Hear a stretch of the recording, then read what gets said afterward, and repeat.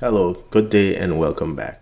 So today we're going to be looking at the stat function. Now, the reason I put x.stat there is because there's a stat function in the OS package, which is the one we're going to be looking at. And then there's also a stat function stat method, on the file object. And what does the stat function or method give you? They both do the same thing. They return an object called file info, which gives you information about the size of the file, the mood of the file, permission. You can check if a file exists and some other things. We are specifically going to be using the stat function, not the stat method. Now, if you look at the stat function here in the OS package and the stat method that you get for a file object, they're both the same. The only difference being that the stat function has a parameter named string. And the reason why is because if you're going to try and get the stats for a file, you don't have the file, the file doesn't exist. Whereas when you use the one for the method, you already have a file. Now, why would we want to use this? As I said, look at all the stuff you get. You get the name of the file, you can get size of the file, this file mode, which we're going to look at in a bit. And the nice thing is that we can check if a file exists, because remember, if it doesn't exist, we couldn't get a file object for it anyway. So using the OS one, we can just pass the name of the file and then check if the file exists. Now, once we decide to look into what this file info contains, now remember, file info has interface here, has all these other things, the size and so on. But look at that mode function method that you can call on site file info. If we go in and look at what is file mode, we'll see all these types that are defined, all these constants. And you can see there that it gives you information that is standard across all operation system. But the important one is for us, it's really the being able to tell if something is a file or a directory. There are other ones there, but we don't really care so much about those other ones. We care about if this is a file or a directory. Okay, so now let's jump in and start coding. So we're going to start off by writing some test code. And so I'm going to create a test directory here in our code directory, and we're going to create a main program. And all we're going to try and do is just understand how to use the stat function from the OS package. And by that I mean is we're going to call it with some directory or name of a file that doesn't exist, and then we're going to see what it says, and then we're going to create the file and then look at the output again, and then we're going to remove it and create a directory with the same name, run the same program, and see the difference. So basically we really want to test is what happened when you call os.stat on a file that doesn't exist. What happens when you call it on a file that exists but it's a regular file, and what happens when you call it on a directory? Okay, and so we're going to be able to see that, and I'm going to speed up the code a little bit here because it's not a whole lot of code to type. And so let's just run this, and you'll see here, of course, the file doesn't exist. Awesome. So we're just going to get an error, and we check that error, and if there's an error, if there's no file, of course it should give us an error because there's no information to provide.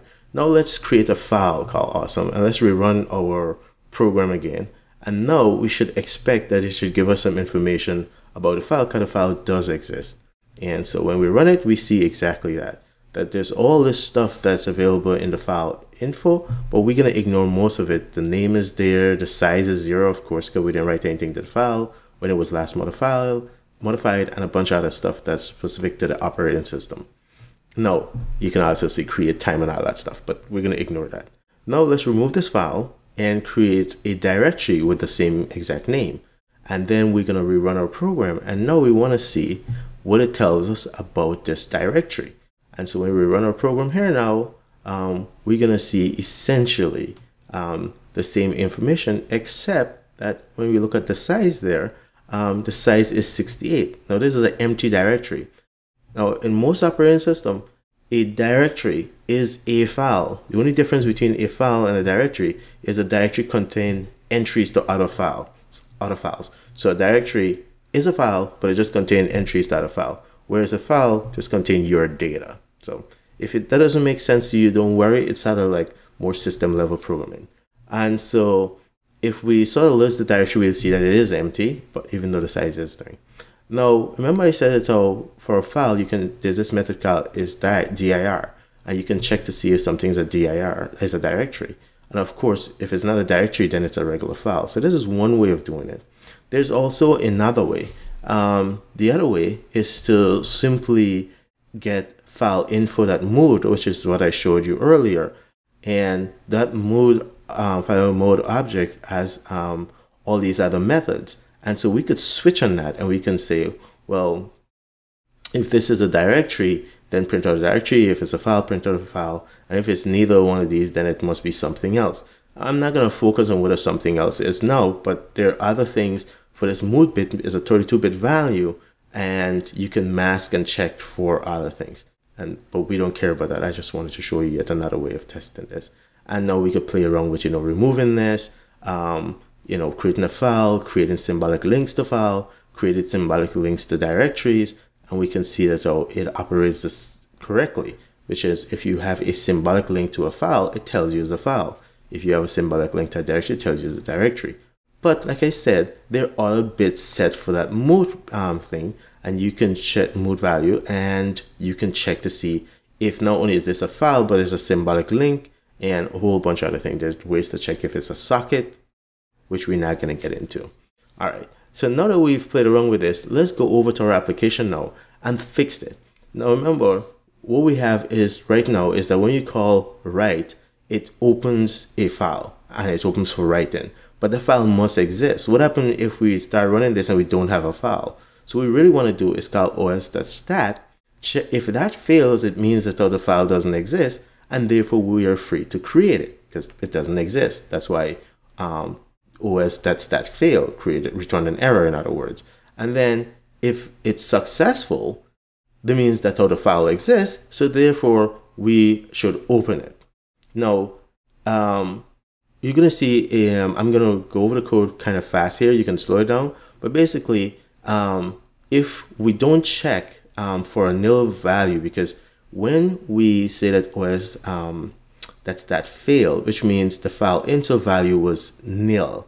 And so here, I'm going to go just say, oh, well, since I created the file, I'm just going to go try and check and see if the file is a directory or a regular file, because we don't, even though the file might exist, we don't want to try and write to a directory. So if it's a directory, well, we can't use it, right? And so, but the way the code is organized now is that if it fails when the file doesn't exist and it just creates it, I just come out and I try to check for a directory. And of course, this is going to fail because I didn't check if file info is nil. Now, there's a much better way. You can certainly keep the code this way and it sort of work. And you can see it working here. I removed the directory and it started work. But it'd probably be better to just move this code around and have a else block and move the code into it. And now, to me, it's a little bit clearer what you're doing. You're saying, if I have an error when I try to stat a file, I create it. If I don't get an error, then I know that fi is valid, and I don't even need the nil check there. I can check if it's a directory. If it's a directory, I return. If it's not a directory, I open it, and then now everything is good. And you could see I'm testing that here by removing the directory. So that's all there is to it. I hope this sort of makes sense to you. Again, we just explore os.Stat. It's going to be the same. Once you have a file and you call file.stat, it's going to give you the same set of information. We didn't look at all the information you can get it like the file, but what we're going to do in the next video is we're going to modify or we look at how we open a file, and we don't want to just open it for writing only, but we might want to append to keep growing our file. Again, thanks for your time. Appreciate it. Very much appreciate it. Click the subscribe button if you haven't already. Spread the word. Click the thumbs up, and keep watching. Take care. See you in the next video.